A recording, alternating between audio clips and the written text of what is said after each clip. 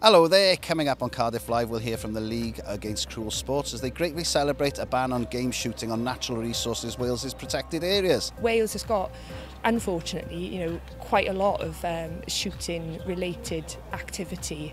And internet sensation Callie Rose will be sharing the secret of her musical success. Singing was an amazing outlet to kind of let out confidence and be more confident within myself.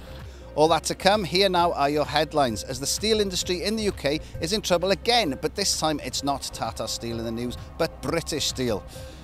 There are concerns that the company, who produce long steel products to an international standard, could fall into administration after talks to secure an emergency £30 million loan from the government have stalled.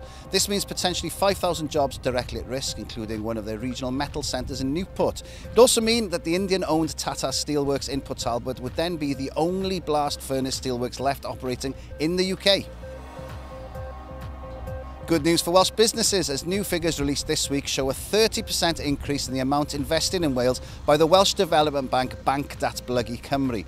420 investments were completed across the whole of Wales during the financial year 2018 to 2019. 37 million in South Wales, 26 million in Mid and West Wales and 17 million in North Wales.